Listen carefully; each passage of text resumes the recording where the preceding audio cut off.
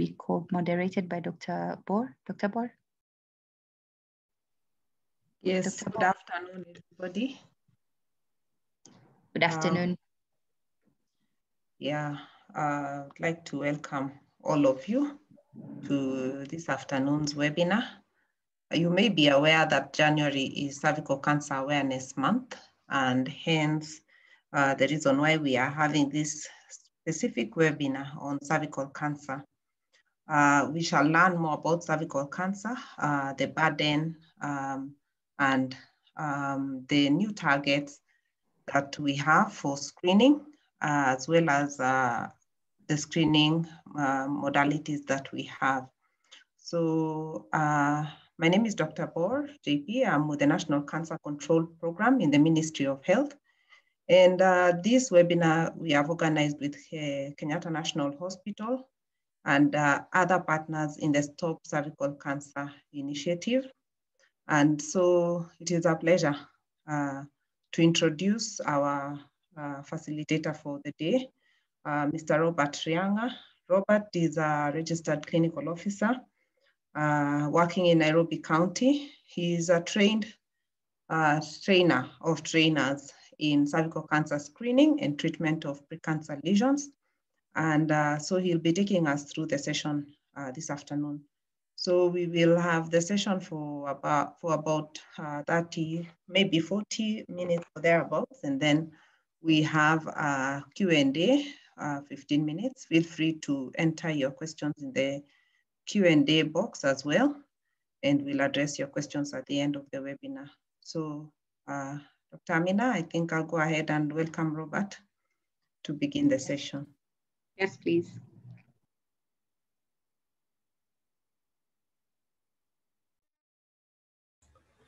Thank you, Dr. I'm trying to share my presentation.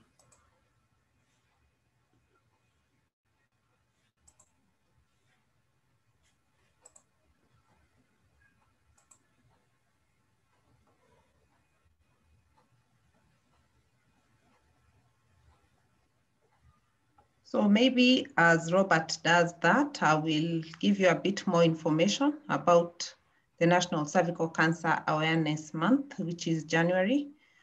Kenya has commemorated this month since this is the third year running where we are having commemorative events around the Cervical Cancer Awareness Month.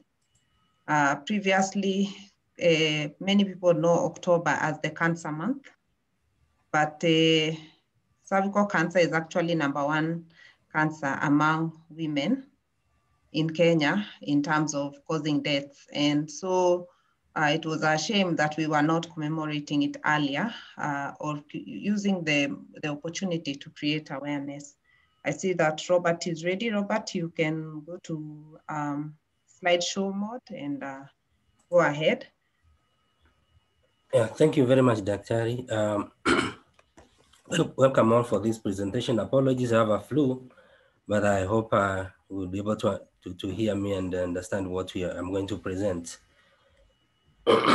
So this is a cervical cancer screening and treatment sensitization, and I'm going to take you through the epidemiology. That's the global epidemiology, the Kenyan epidemiology, and the reason why we will need to screen our women for cervical cancer, the fact that it's a preventable cancer, that now that we know the cause of cervical cancer. In the world, it's the 4th cancer in women, with new cases of about 570 annually, and 311 deaths recorded. And it comprises of 13.1% of female cancer deaths. That's according to the data of 2018.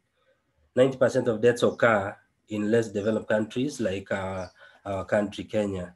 Most of the deaths occur in Africa, actually. And of course, the highest rate being in East Africa. When we look at the map, you will see the blue color represents those countries with more than 26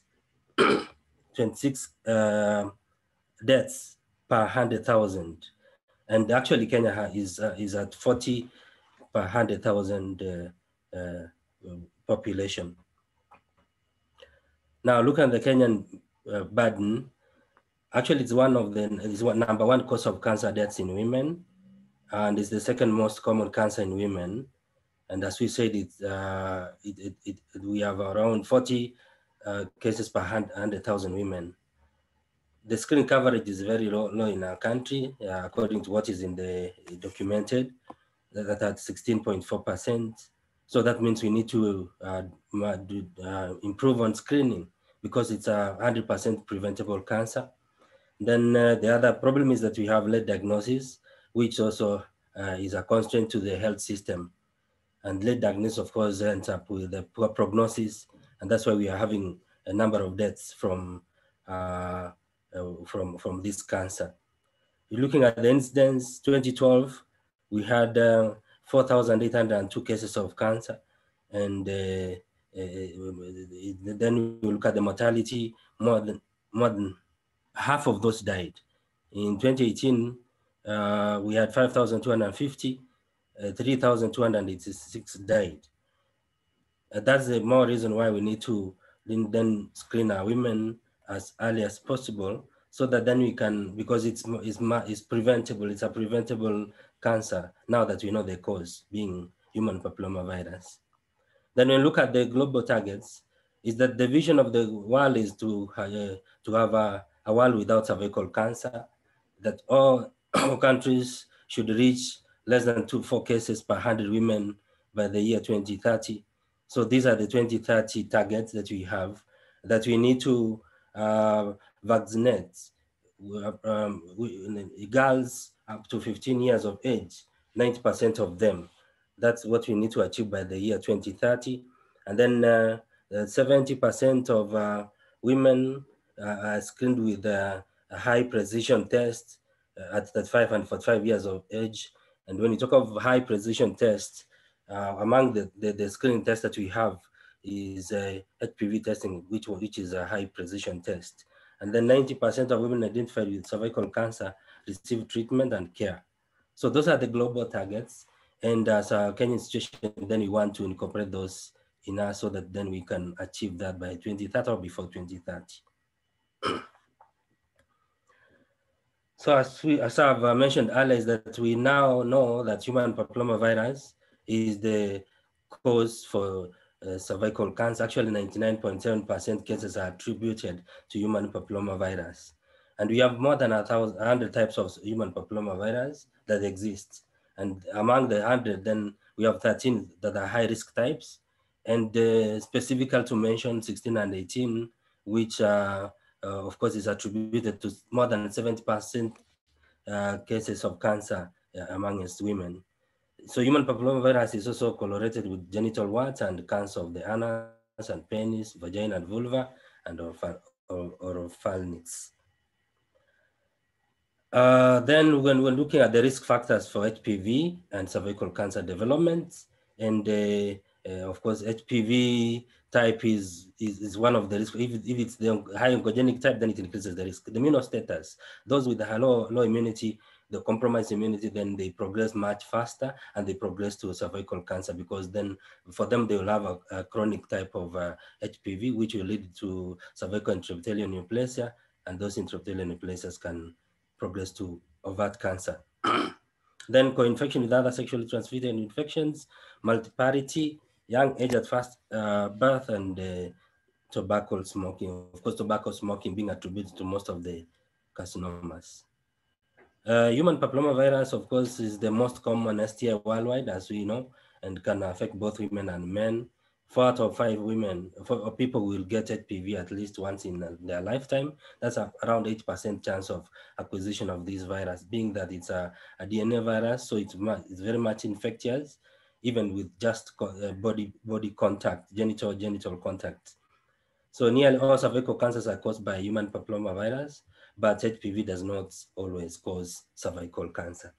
So through the normal body immunity, most of the infections are cleared without any intervention within 2 years. And in among approximately around 10% of the women, the HPV infection will persist and lead to precancerous lesions. In approximately 10% of cases, of course, of those with precancerous lesions, they will progress to invasive cancer of the cervix. And then we look at the natural history of the cervical cancer, then we have this persistent and chronic high risk infection, which leads to precancerous lesions, which are CIN 1 or 2 or 3, then which within 10 to 20 years lag, they about the percentage of them will progress to cervical cancer. Cervical cancer is nearly 100% preventable with screening and treatment for precancerous lesions. So if we, that actually gives us the impetus. If we screen women of reproductive age early and manage those with CIN lesions, then we'll be able to prevent this cancer, and also vaccinate our young girls up to age of 15 who have not had their sex debut. These are the signs and symptoms of cervical cancer. Of course, most of us may come across of this. Of course, mostly it usually does not have symptoms at its early stages, but then some of the symptoms that you will see in later stages is abnormal vaginal bleeding, which could be during the time they're having sex. It could also be having postmenopausal bleeding or heavy bleeding in between periods. And then also abnormal vaginal discharge, and then discomfort in the back, leg, pelvis, abdomen, and or after having sex. So those are some of the signs and symptoms of cervical cancer. Now, in cervical cancer prevention, then we have to approach it through primary prevention, second prevention, and tertiary prevention. Under primary prevention, we are targeting young women, young girls, sorry, of age 9 to 14 years. And basically Kenya, I think one more than a year ago, we started vaccinating young girls of 10 years. And the age, of course, is 9 to 14 that we are targeting. And then also offer education to young girls and boys on health information, appropriate sexuality education, and use of condoms, and male circumcision. Of course, male circumcision has also been attributed to a reduction in number of infections, and so it prevents these young men from also acquiring later in penile cancer. Sorry. Then secondary prevention, we here now we are assuming that all women have been infected with HPV infection, those who have not been vaccinated, and now we want to screen them for precancerous lesion, the CIN, cervical intraepithelial neoplasia, and then we treat. So the approach is that we screen and treat, and that should be a single visit approach. And for us to achieve that, then we have to do the visual inspection using either acetic acid or leukocytin. The other that we can do is point of care rapid HPV testing, which of course screens those for those who have been or who have chronic infection, and then we can go ahead and do visual methods and then go ahead and treat. And then tertiary prevention now, here we are meeting those women who already have invasive cancer. We want to treat them by offering either through radiotherapy, chemotherapy, or palliative care, depending on the stage of their cervical cancer. So in second prevention, and that's where most, because we only started primary prevention the other year, that's where we'll focus ourselves on, whereby we'll be screening for abnormal cytology. So we have the screening methods that we use in our country. We have the cervical cytology, which is pap smear, that has been there since memorial. And it has also its own limitations also. And no wonder we have that little coverage in terms of screening. Then visual inspection with acetic acid, or visual inspection using acetic acid and the leukocytin. Then there is also HPV testing for high-risk HPV types. The program had a pilot study, and the program intends to roll out this if funds available. Single visits, see and treat method is what is recommended, whereby you do a visual inspection using acetic acid.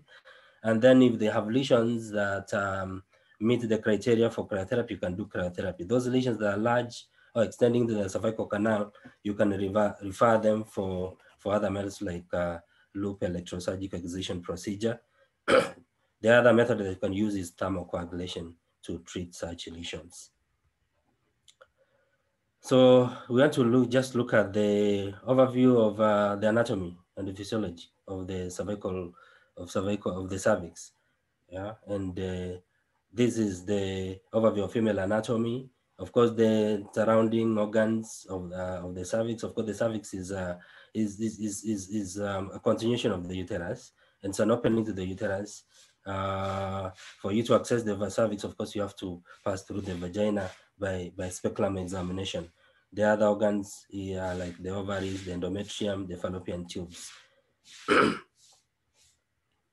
Now, the cervix, just overview of what the anatomy of the cervix and why it's important for us when we are screening. Then we want to know the endocervix and the ectocervix. The endocervix is actually the area above the external os, and which opens into the uterus.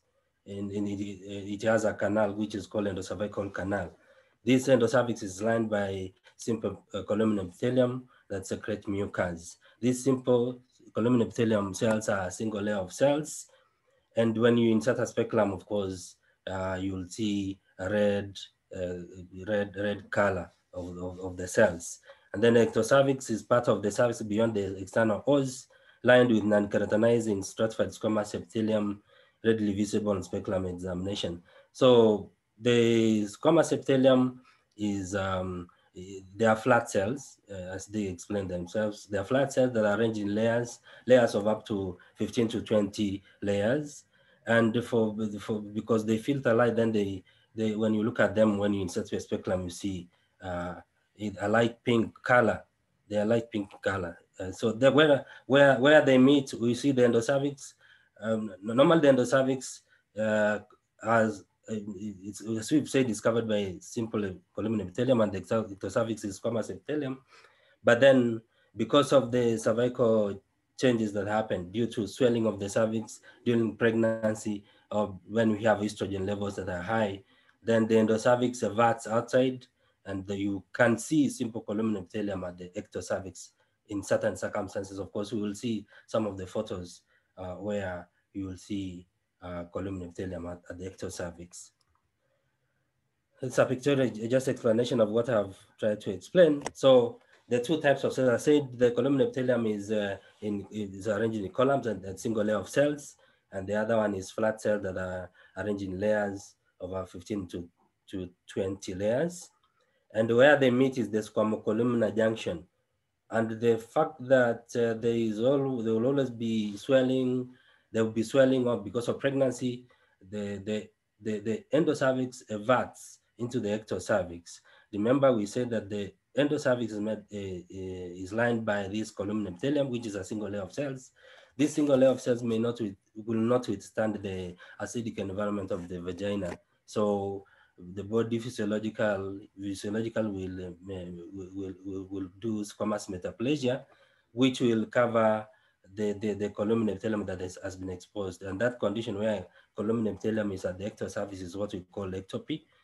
And physiological, the body will try to cover with squamous cells, so that then it protects this columnar epithelium. We said it's a single layer of cells, it cannot withstand the environment of the vagina.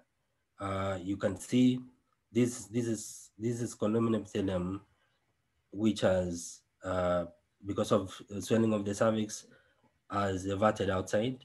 So transformation starts. That's metaplasia starts, and metaplasia will start from where we have the squamocolumnar junction towards the os, because we want to protect these cells. So it's a normal physiological whatever function that happens to protect this columnar epithelium. And that's where, of course, dysplasia happens. Where there is transformation, where there is metaplasia, is where dysplasia happens. And that's why I'll tell you that the area between the whatever, where we had the original squamocolumnar junction and the present squamocolumnar junction is what is called the transformations. And I'll explain later on some other pictorial. So this is just a pictorial to show the squamocolumnar junction where the two types of cells meet. Remember the squamous epithelium here. These are the squamous cells. They are flat cells arranged in layers of 15 to 20. This columnar epithelium is a single layer of cells. You see the basement membrane. Under the basement membrane, of course, is the stroma, where we find blood vessels and others. And because of this one filter light, so it's pink in color. This one does not filter light, so you see the red vessels, and it's red in color when you look at it. Now, I'll try to explain this, the transformation zone. Now, as I mentioned, is that the cervix swells due to the influence of estrogen or due to pregnancy. And if it swells, then it everts the endocervical cells out. That is the columnar epithelium. So you find that initially when it swells, the endocervical the ectocervix was covered with the columnar epithelium up to this area here. And then now immediately the body, of course, will try to do transformation. That is squamous metaplasia to cover these cells, because we say these cells may not withstand this and will not withstand the environment in the cervix because of its acidity and all the other activities that happen there. So that then there's squamous metaplasia that happens throughout until there is metaplasia up to the os to cover this columnar epithelium. So this is the old squamocolumnar junction, where there was the meeting point between the squamous epithelium and the columnar epithelium. And now we have the present, which is here, current squamocolumnar junction, whereby the pink tissue and the pink tissue and the red tissue meet. That is our squamocolumnar junction. We'll see some photos of live cervix, which I will be able to demonstrate to you. So this is a cervix, of course. You can appreciate the light pink color here, all over here, and then there is the red color here. So this red color is where we have columnar epithelium. This light pink color is where we have the squamous epithelium. Where they meet here, all around, is our squamocolumnar junction. That is very important when you are doing visual inspection using whether you're using acetic acid or lugosiodine.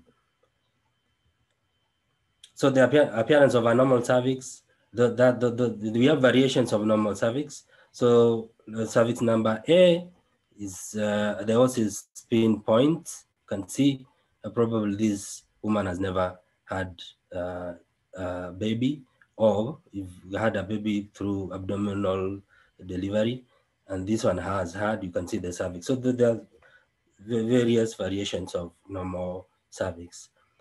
Now, we talked about cervical ectopy. Now, looking at this cervix B, you can see there is, because of the swelling of the cervix, there is a version of columnar epithelium, this red, you see the red color here.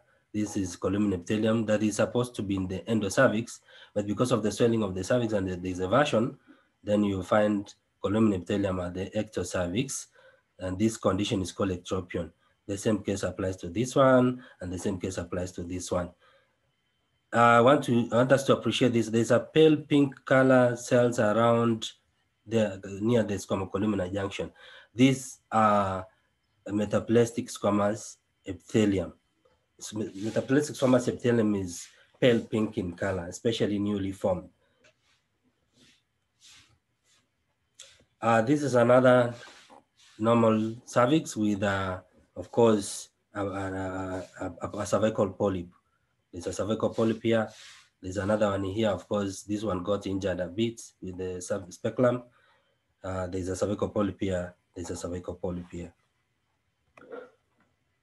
Now, when transformation is happening, remember I didn't mention about columnar epithelium. The function of the columnar epithelium is to produce mucus.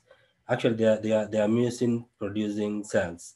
So even with the transformation, that is metaplasia, overgrowth of squamous epithelium on top of the columnar epithelium, the columnar epithelium will continue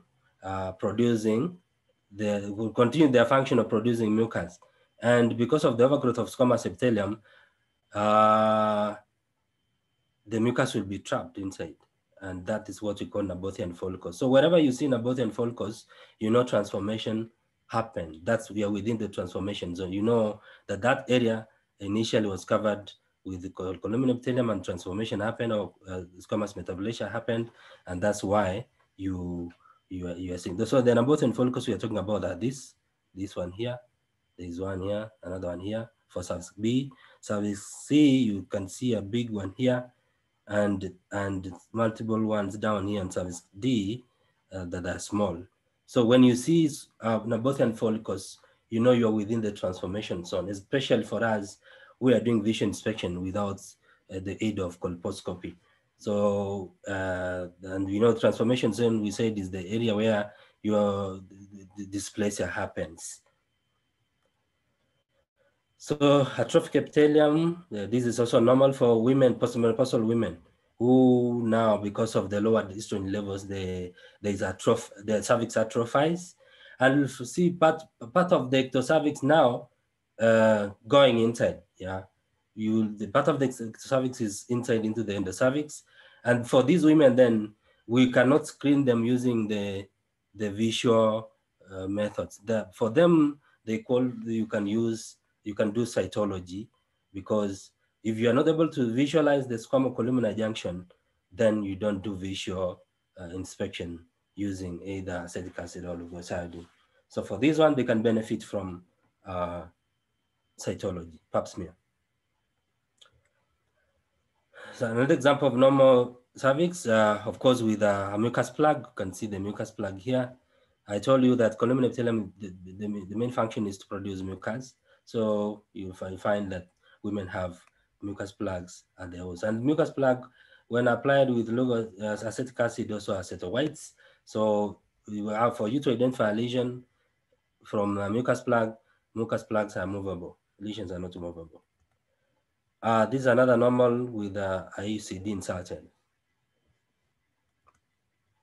This is a cervix that is inflamed. You can see red all over. It's just inflamed all over. The difference between this one and the ectopy is that in inflamed cervix, that's cervicitis, the cervix is inflamed all over. The other one has demarcation, you can see clearly. Now, just to mention is that because this is vision inspection with acetic acid, it's it's an easy procedure. It's a procedure that is affordable, that you can be able to be done by a healthcare worker at even lower levels who are trained to do, so that then you can achieve the goals that we've been given by the goals by the WHO. That is the screening of more than 70% of women of age between 35 and 45. And that's why we want to talk about this one, vision inspection using acetic acid. Basically because it can be done even into the lower levels. And it's, as we said, it's the clients are able to be given results there and there, and then for those with lesions, they can be treated even with the other healthcare workers. So it doesn't need specialized care. So that's the reason why we will talk about this. Acetic acid is readily available and it's not expensive. So the procedure is that you need to cancel the gland and obtain informed consent. You locate the cervix and visualize the transformation zone that you've been talking about, the squamocolumnar junction, which is very key, because if you're not able to visualize the squamocolumnar junction, then you cannot do visual methods, including with acetic acid. Then you apply or you wash generously with acetic acid 3 to 5%, and you wait for 1 minute. That should be 1 complete minute, and then observe the findings. Then we'll be able to see the characteristics of a positive acetic acid, a positive lesion, via positive So when we want to look at the color and look at the lesion, is the lesion an opaque white color? You look at the borders. Are the borders of the lesion distinct? Because the borders of the lesion must be distinct. The color must be opaque, not faint. The location, the lesion must be located within the transformation zone, not lesions far away from the transformation zone. And actually, it should even It should also touch the squamocolumnar junction. The thickness, is the lesion raised above the surrounding tissue? So lesions can always be either flat or raised above the surrounding tissue. So the clinical findings for VIA category, when you look at the test, for test negative VIA, then there's no acetyl white. If there's no acetyl white, then that's negative. Or there could also be some acetyl white, but it's faint acetyl white. That can occur on the polyps, can occur when somebody has cervicitis, can occur when somebody has inflammation or Nabothian cysts that also acetyl white sometimes. Remember, acetic acid coagulates with cellular proteins, and those cellular proteins are much higher in those lesions, okay, cervical intraepithelial neoplasia lesions. So test positive, they must have well-defined, distinct, well-defined and sharp margins, and should be opaque or dull or oyster white, acetyl white areas. They may have raised or flat, raised on margins, or they may not be raised, and they should be touching the squamocolumnar junction. Leukoplakia and warts that also that are within the transformation zone that are acetyl white also have positive lesions. Suspicious for cancer, of course, we're talking about ulcerative proliferative growth, could be cauliflower-like growth or ulcer, which could be oozing or bleeding on touch. Those are the findings for VIA. Now, VIA positive example, looking at this cervix was applied with acetic acid, and as you can see, this is our squamocolumnar junction. The squamocolumnar junction was around here at the os, and after application of acetic acid, there is acetyl whitening with a lesion with very clear margins. You can see they seem to be raised. Of course, there's a reflection of light here, but you can see the lesion all around. Yeah, and that means this is positive for VIA. And then you look at the criteria whether this gland can be treated using cryotherapy or thermocoagulation, which can be done even by the lower cadre of healthcare workers who are trained. Then another VIA positive example, you can see our squamocolumnar junction. Remember I told you the squamous cells are pink, light pink in color. You can see them here around. Then there is columnar epithelium, which is red. You can see the red cells here. And then the junction is here all around like that. And then after applications of acetic acid, there is acetyl white lesion that starts from here, goes up, up, up, like that, like that, like that. Yeah, so this is VI positive. There's a lesion there. Okay, there's another VI positive here. You can see the pink color, the red, the squamocolumnar junction is around here, all around here. Yeah, you can see the lesion is starting from the squamocolumnar junction, extending upwards like that. There's some reflection, but you can appreciate that's the lesion for positive lesion. Yes. There's another one here that seems to be a lesion. I'm not aware whether it could be maybe whatever mucus plug from the os, or it could be the lesion. But for you to be sure, then you need to move it. If it's moving, then that is a mucus plug. If it's not moving, then that's a lesion. Now, suspicious for cancer, we said it's an ulceroproliferative growth. Could be color, whatever, cauliflower like growth. This one you cannot miss. You can't miss. And we said it's easily bleeds. You can look at the lesions; they are bleeding on touch. This is the cauliflower like growth on the cervix. It's suspicious for cancer. We say suspicious because it has to be confirmed. So for these glands, they have to be referred for biopsy and also staging. So the strengths and the limitations of VIA, of course, VIA is a low-cost procedure that can be done at even lower levels, easy to execute, and you have quick results, and you make a decision whether if they have a lesion, whether you're going to treat or you're going to refer. Limitation, of course, is highly subjective because it's what I see, it's what you see. It's very subjective, and it can be, you see, you cannot, with very low quality controls, because it's very subjective. Now, the national guideline is that we have algorithm for HPV testing. As I told you that we have HPV testing as one of the screening tests, and it should be the primary screening test actually. But the problem is that it's not readily available and it's expensive. Could be expensive that cannot be, individuals may not afford unless the government offers it free. But now VIA is what is manageable because it's affordable. Acetic acid is affordable.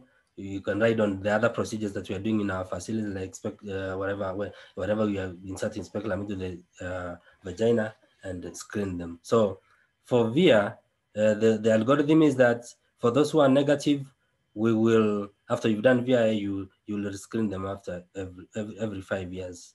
And for those who are HIV positive because of the immunostatus, then for them we say that they should be screened every 1 year.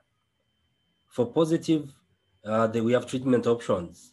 Those who are eligible for cryo or thermocoagulation, you treat. Those not eligible for cryo or thermocoagulation, you treat with LEAP. After treatment, of course, post-treatment screening should be 1 year after treatment. Those with suspicious for cancer, you refer them for appropriate diagnosis and management. So the two easily treatment options that we have that can be performed by lower cadre healthcare workers are cryotherapy and the thermocoagulation. And both of them, of course, you are using either cold or heat to destroy the precancerous cells. For cryo, you are freezing the cells, you're freezing the cervix. You are destroying both the precancerous lesion and much of the cells at the transformation zone, so that then you destroy the cells. And we are using medical grade CO2, depending on the machine that you have, and also nitrous oxide.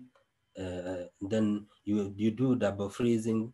It's a double freezing procedure whereby you freeze for 3 minutes, then you leave it to thaw for 5 minutes, then again you freeze for 3 minutes, and you are done. This is the cryotherapy units that we use, depending again from the manufacturer. The operation is nearly the same for those that I've seen. Okay, and then post-cryotherapy, after cryotherapy, of course, after freezing the cervix, it forms an ice ball. You can see the ice ball in this cervix here. This is the ice ball. So you achieve cryonecrosis by freezing. So the cells die. And then this is a cervix, these are cervix that are stored, this one here, after cryotherapy. Thermocoagulation, of course, you achieve necrosis by destroying the transformation zone using the temperatures between 100 and 120 degrees Celsius. It's a 30 minutes procedure. It's actually easier if you compare it with thermo. With the cryo, so cryo takes a longer time, and the thermo is only 30 seconds and you are done. And you can do multiple applications. This is the thermocoagulation unit. Of course, it depends on the manufacturer. This is from TC. This is called TC. We have another one from another different company. Even operation-wise, they're a bit different in terms of operating them. So it's always, you need to read the instructions before you use them. And this is a cervix before the thermocoagulation was done, this one here.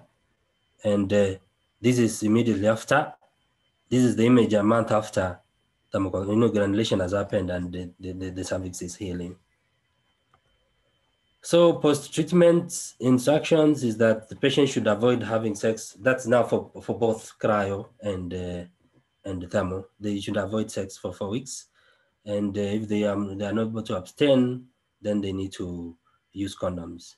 if a woman is treated post cryotherapy or thermocoagulation, the follow-up, of course, we said earlier, it's 1 year. Side effects of cryo in the time, of course, for every procedure that you do in hospital has side effects. Of course, we'll have short-lasting, mild, lower level abdominal cramps, watery vaginal discharge that lasts 4 to 6 weeks, spotting and light bleeding that lasts 1 to 2 weeks.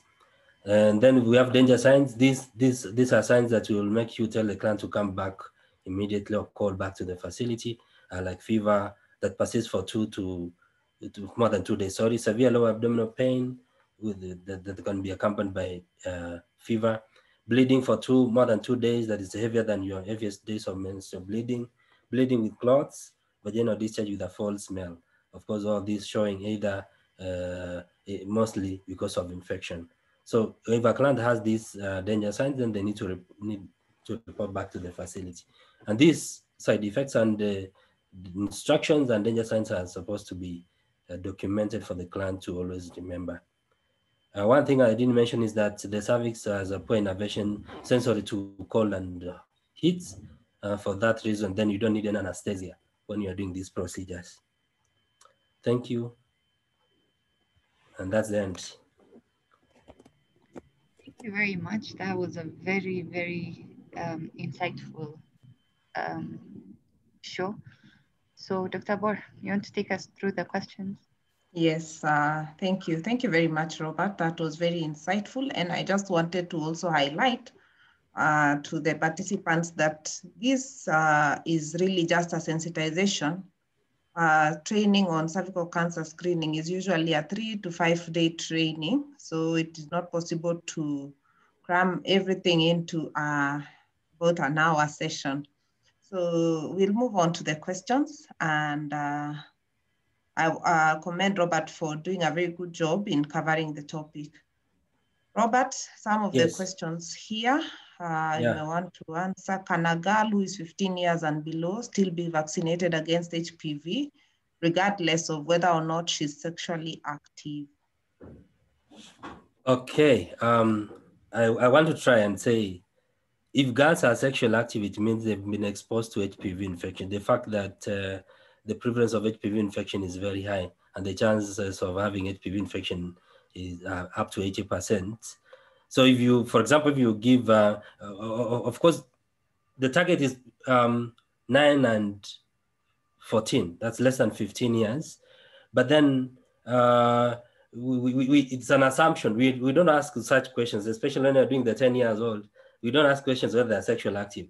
It's an assumption that they are not sexually active, and the majority of them will not be sexually active. So from the public health point of view, then you want to vaccinate all of them. Of course, those who've been exposed already to HPV, the vaccine will not work. Yes, in addition, there are many strains of HPV, and well, the vaccine may provide, immunity against a strain that the person has not been exposed to. So while the national program is going for 10-year-old girls for public health impact, in other countries, the vaccine is open even for older women if they want to pay for it. So for the national program, it's for the 10-year-old girls, and it is not, whether or not they're sexually active is not an issue. There's another question about how the uptake of the HPV vaccine has been. I recall a lot of skepticism when it was initially talked about in the country. Perhaps I can attempt to take this one, and perhaps also Robert can comment from his experience working in the county. I know from a national level that by around November last year, the uptake for the first dose of the vaccine, you're aware that the vaccine is given in 2 doses, 6 months apart. So the first one, for the first dose, the coverage nationally was at about 70% or thereabouts. So for the second one, there's also the challenge of coronavirus, which came in. The pandemic also negatively impacted on the uptake of the vaccine, especially since it had been linked with schools. The vaccine was being provided is provided at health facility. It is a facility-based program, but the schools were mapped to the facilities, and that was helping to track who has received the vaccine and who hasn't. So I think the uptake was really affected, but I know that my colleagues at the National Vaccines and Immunization Program are doing a lot to mop up those who are not vaccinated. And I'll allow Robert comment from the county, if he can say how it has been. I will say that I don't have any current information about HPV vaccine uptake. So, of course, as you mentioned, Dr. is that many factors affected it, including people being pessimistic about the vaccination. So, of course, I know we'll have a data review, national, looking at the target population, the numbers that we targeted and how many received, and then a way forward. But I don't know. But I know the uptake may not have been very good. Okay. The next question, is it possible for the PDFs to be shared to emails? How can we get these slides? I think we will make arrangements with the KNH team to share the slides. Dr. Amina? Yes, I guess the people who want it to be personal, to be shared, they can just drop an email with KNH Research. Okay, another question here, Robert. Yes. If a man has sexual relations with a woman who has invasive cervical cancer, can he be infected, and can he transmit the HPV to another woman he has sex with? Yes, I will say yes. Of course, we know that cervical cancer is now caused by HPV and the oncogenic types that we are talking about. If a man has sexual relations with a woman who has invasive cancer, they can easily transmit the virus. But however, I will say this, it depends on the past exposure and whether this man, because there's that natural history of the virus. If the man has antibodies against this virus, then he might not contract the virus from this woman, so he may not transmit. So it depends. But I would say for a man who does not have, for example, if the man was exposed to type 16 sometime back, he could develop antibodies against type 16. Even if he gets exposed to type 16 in future, he may not get the infection. But remember there are other subtypes that are men. There's 18. There is the other 11 more types. 55. So a man can get this infection from this woman and transmit it to another woman. Maybe, I don't know, Doctor, if you have anything to add on that. Yeah, I don't have much to add. We can look at the next question. At what point is hysterectomy recommended? Okay. At what point is hysterectomy recommended? You want to answer that, Robert? No, because I'm not very sure about that. That's now invasive cancer, and we are doing cervical cancer prevention for hysterectomy may be recommended for some early stages of cervical cancer. But I think we will propose another webinar on treatment of cervical cancer, and we will get a gynecologist or oncologist to gynecological oncologist to cover the topic of cervical cancer treatment. Sure. How about cysts? What causes Bartholin cysts? That is the next question. I don't know. Is she talking about Bartholin abscesses? Yeah, I think so. That's infection. Bartholin abscesses are caused by infection. Yes. I don't want the participant to confuse the Nabotian cysts that we talked about and the Bartholin cysts. Bartholins are usually at the vulva outside here. And then when we talk about the Nabotian cysts, they are the cervix. And we said the importance of Nabotian cysts is they guide us. When you see an Nabotian cyst, you know you are within the transformation zone. You know metaplasia happened there. Okay. I hope that is clear. The next question, does a VIA positive test mean that the patient has cancer of the cervix? No. A VR positive test means that the patient has cervical intraepithelial neoplasia, has neoplasia that is within the epithelium of the cervix. And that is manageable using the methods that we talked about, that's thermal or cryo. Those with invasive cancer have lesions that have extended from the epithelium to other tissues. I think what may be causing confusion is the words neoplasia. Okay. Yeah.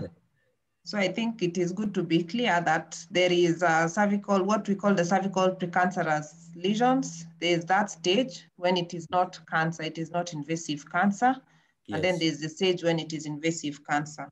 Yes. VI is used for screening, which is used to find the pre-cancer stage.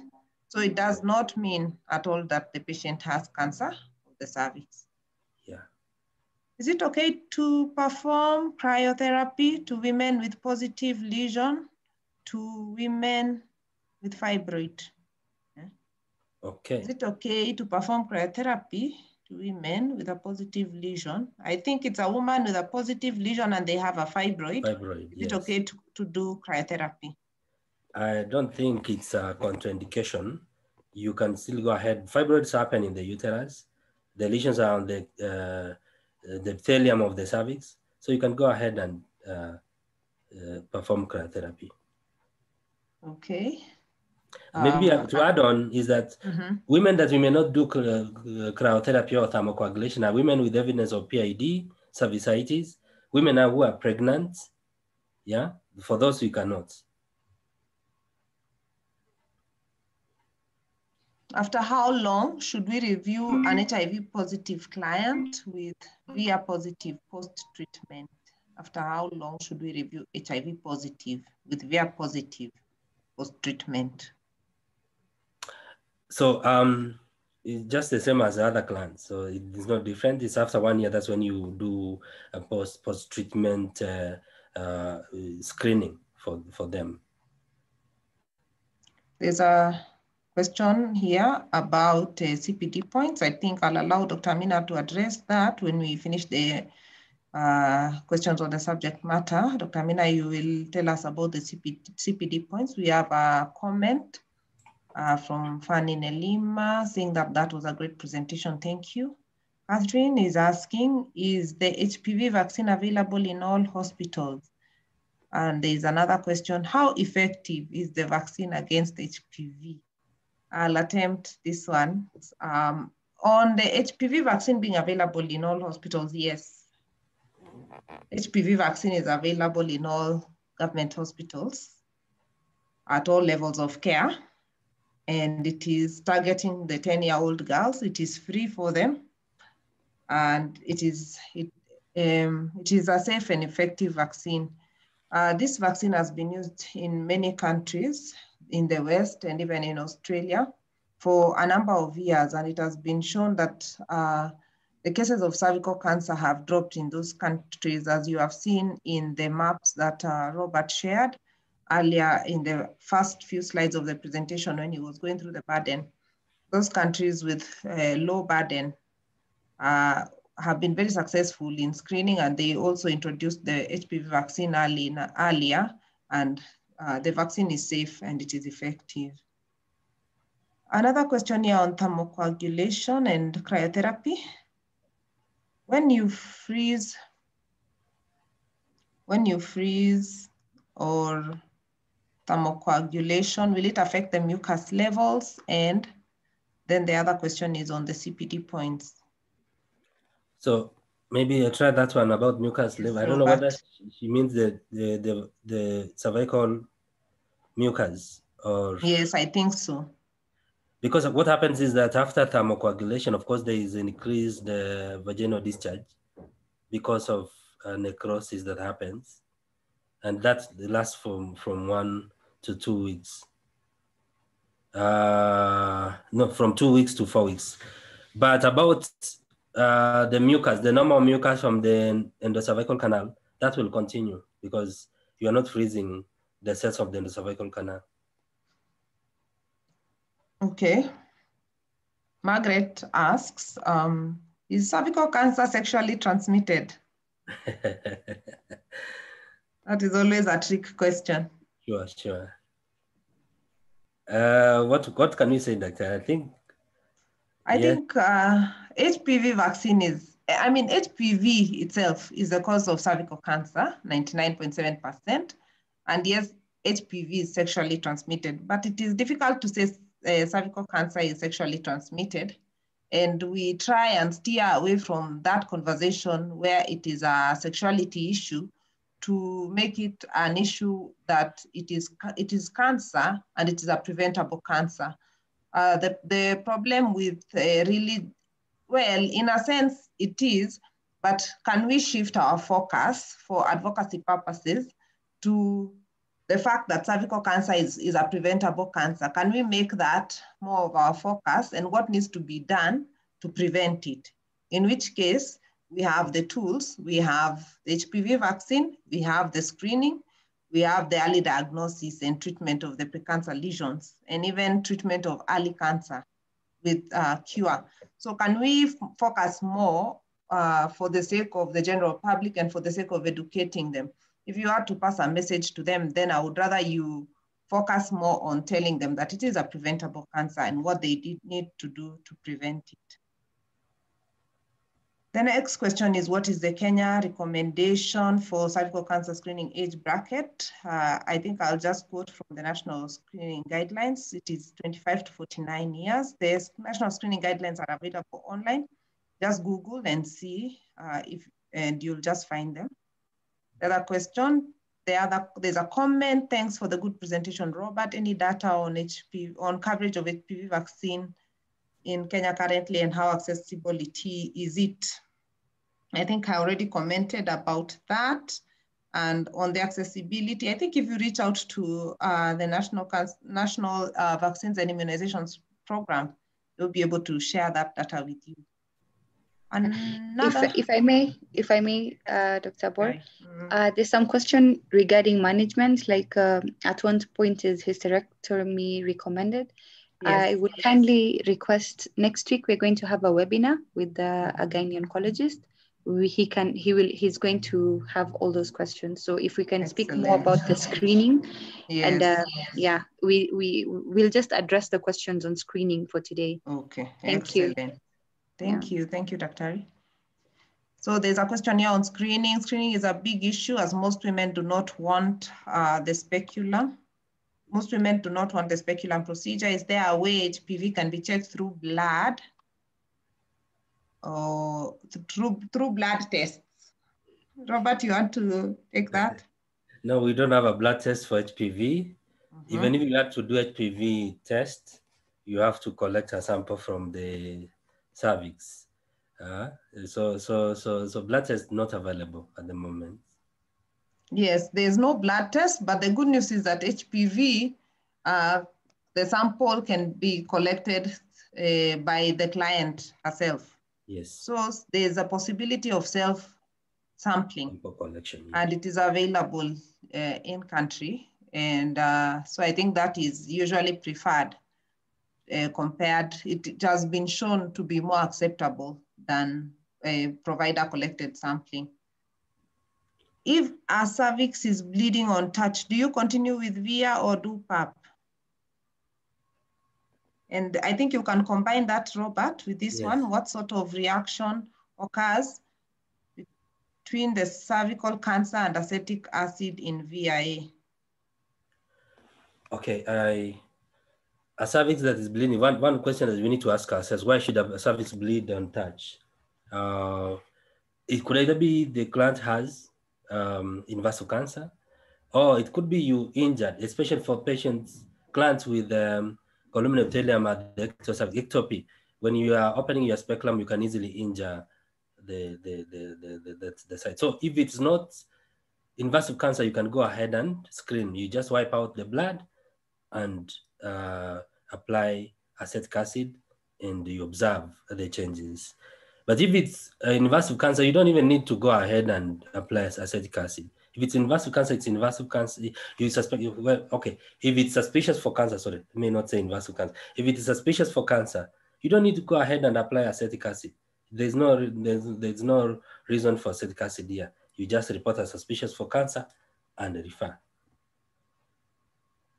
On the reaction between acetic acid and the cervix? And the cervix? Yes. Acetic acid, as I said earlier, is that acetic acid coagulates with cellular proteins.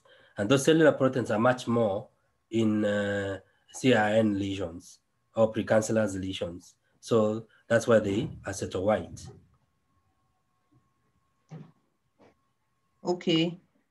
Let me see. There's a question on colposcopy. What is colposcopy and what is it used for? And then, yeah, take that one, Robert. Okay. About colposcopy, of course, you are using a colposcope machine for you to visualize the cervix better. Because it magnifies the cervix so that you're able to visualize. Now, when you're using a colposcope machine, you're able to identify the structures we talked about, where it's easy for you to know where, for example, a crypt opening is, where the original squamocolumnar junction was. So it magnifies, it makes it better visible than when you are using just naked eyes. Maybe that's the little knowledge I have about colposcopy. Doctor, do you have anything you want to add about colposcopy? I think, as you have said, it is used in cervical cancer screening, where you use an instrument, that instrument called a colposcope, which magnifies the image at the cervix and helps to identify, whether it's a precancer lesion or not, and to move to the next level. You can see more in the screening guideline, where there's an algorithm for HPV and an algorithm for pap smear. I may not want to say more than that. There's a question here. Patient comes to the facility with thick, brown, foul-smelling vaginal discharge. She's put on medication. It stops but recurs less than 2 weeks later with severe abdominal pain. Could this be signs of cervical cancer? You can try that, doctor. Pardon? You can try that one. Oh, okay. Could that be cervical cancer? Yes, I think for that one, I think you just need to screen the woman, screen them and see. It won't be very hard for you to do a VIA, and that will tell you. If you insert a speculum, you'll be able to see if there's an obvious suspicious lesion. So I think. And if I may add, because I worked in an outpatient facility for a very long time, a lot of people tend to ignore such symptoms and just give them like a Candid or give them antibiotics or what have you. Kindly ask these people how frequent they do these things. Ask them if they've had a pap smear or if they've had any VIA. Let's actively engage patients on doing a cervical screening, because that's a lot of healthcare workers take it for granted. In fact, I think even as healthcare workers, we need to ask ourselves, have you had your screening? We just assume a lot of things when we can do much better. So for that particular patient, it might be infection. It's most likely an infection. However, you have room there to advocate for cervical cancer screening. Okay. There's another question on the age limit for VIA. The age limit is, of course, we said for VIA, our target population is 25 to 49. Yeah, that is it. That's what we'll go with. But there are circumstances that you'll see. Let's say, for example, a 50-year-old woman who comes to the clinic. It's important that you insert the speculum. If you're able to see the squamocolumnar junction, you can go ahead and do VIA. And for women who are HIV positive, you might want to screen them earlier than the 25 years old. Okay, thank you, Robert. Is it possible to get HPV via the non-sexual route? Okay, it usually infects the genitals. It can also infect the throat, the mouth. What I want to say is that you don't need to have penetrative sex for you to acquire this virus. That's how infectious it is. Okay. Is there any relationship between contraceptives and cervical cancer? No. Okay. How about girls who are between 20 to 25 and have never been sexually active? Can they be eligible for HPV vaccine? I think I already alluded to that yes, in other countries, the vaccine is available even for people outside that 9 to 14 age bracket, but it is most effective in that 9 to 14 age bracket that WHO recommends, reason being sexual debut has been shown in many countries to be below that age.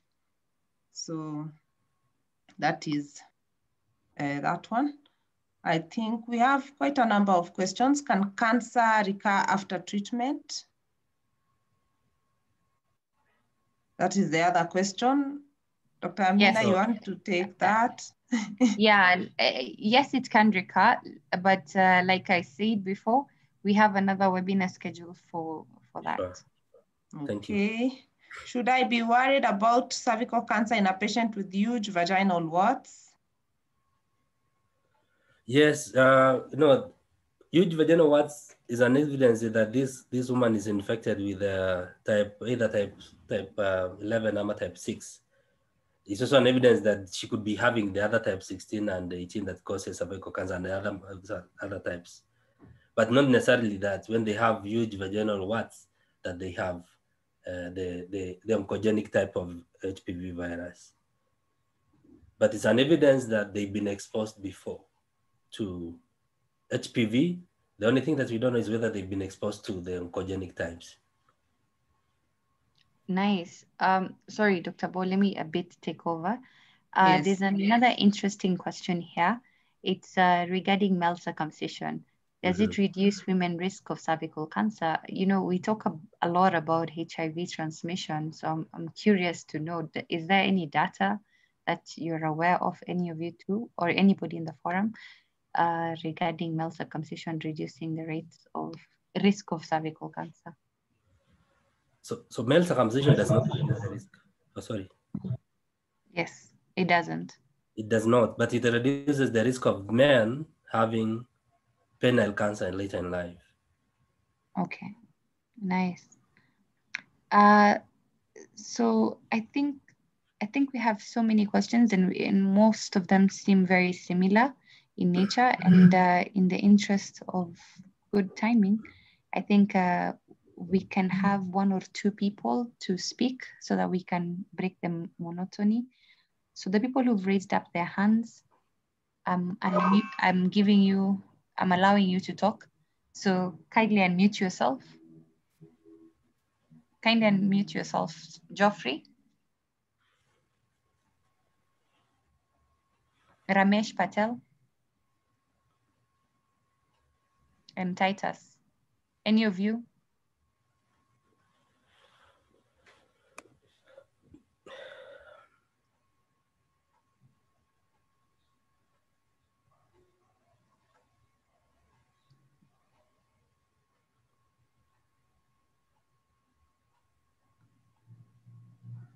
Okay, so I can see none of them are able to speak. Gaudenia.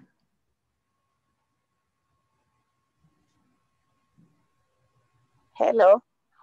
Yes, Gaudenia. Hello. Gaudenia. Yes, hello, we can hear you. Good evening. Good evening. We've had some questions from women or above 50 years, and they have done a total hysterectomy, and they always ask whether they can get cancer of the vaginal wall and whether they can also be screened using Viavillar method. what answer could such questions be given?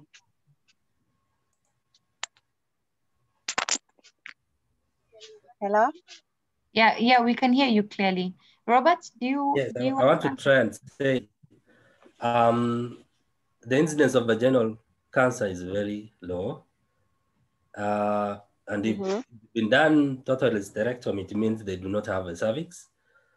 So you don't, what are you going to screen actually? Because you are supposed to screen the cervix, because that, as we saw from the earlier presentation, is that the incidence of deaths among us from cervical cancer are number one actually in our country. But in terms of incidence of vaginal cancer, they are very low. So I don't know. We cannot use this one to screen for vaginal cancer. Okay. Yeah. Thank you. Thank you very much for your question. Jessica, and you may speak. Yes, I just mine is a comment. You know, in the early 1980s, Kenya Medical Women Association were involved in the HPV research in our country. And that's when they noted that HPV was associated with cervical cancer. I don't know if anybody has ever done a follow-up research, because that research was, they included the Department of OBGY, Kenyatta National Hospital. And I remember as a new medical doctor taking, you know, being given the role of just trying to recruit women to accept to have cervical pap smear in that in Kenyatta casualty, and then we used to have a senior civil servants clinic where I was working, and a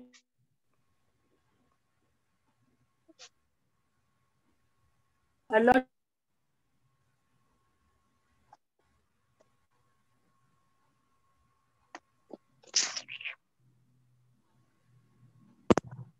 Sorry, Jessica. You may speak. We lost you a little bit. Oh. Yeah. I was just saying that in the early 80s, actually to be specific, 1982, 83, 84, Kenya Medical Women Association. No, we got that part, Jessica.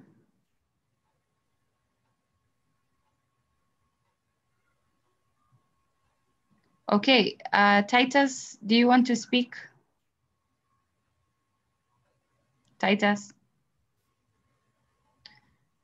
Sawa, I think, Jessica, we have noted your comments. Maybe we can address it better in next week's session.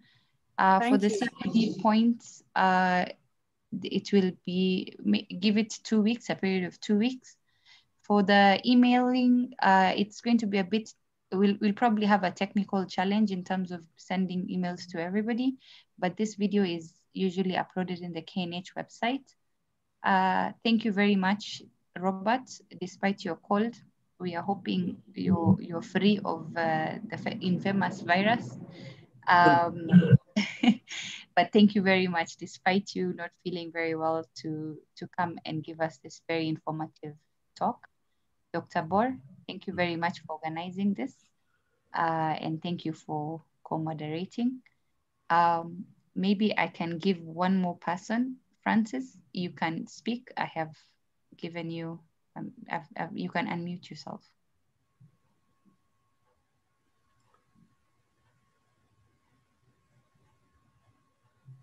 I guess it's usually challenging for people to unmute themselves on the webinar. However, thank you very much for tuning in. I hope you have a nice weekend. We meet next week. Thank you very much. Thank you, Dr. Thank you.